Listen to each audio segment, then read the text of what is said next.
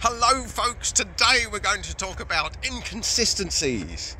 Now I know I talk about healers, empaths and lightworkers. Now empaths especially, well, you could be all three. Let's start with that, you could be all three.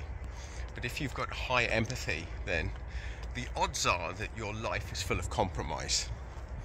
And so many empaths attract into their life narcissistic personalities, psychopathic personalities. And what's the difference? Well, a psychopath, well, they're quite often a high degree of CEOs are psychopaths. They will do stuff for the good of the greater lot, and there's collateral damage, and that's quite often healers and empaths that are the collateral damage of psychopaths.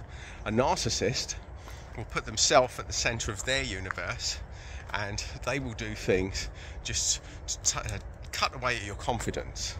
And it's very easy to get caught with these, especially empaths, and I've certainly been caught a few times, especially because most psychopaths, narcissists have good people skills, so they do a good job of pretending to be your best friend or to be your closest confidant.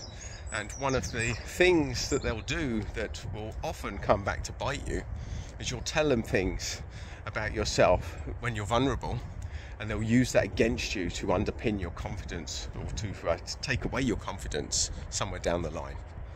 So what I see when I work with empaths who are in relationships with psychopaths or narcissists, or just nasty people, let's call them.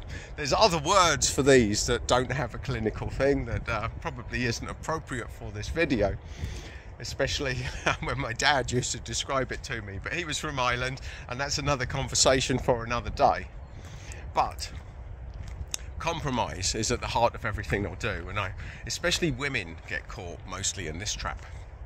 The women that I work with is that they're there to try and help everyone, and in doing that they don't prioritize their own needs at all. Now, of course, there are men that do this as well, but it's a predominantly female trait from my experience of working with people here. That you'll compromise, you'll go away for the weekends to see the relatives of your partner, but they won't do the same for you. There's total hypocrisy, there's a lack of reciprocation here in the relationship, and this is quite common. And the only way that you can change that dynamic is to use the same behavior as your partner or the person that is perpetuating this.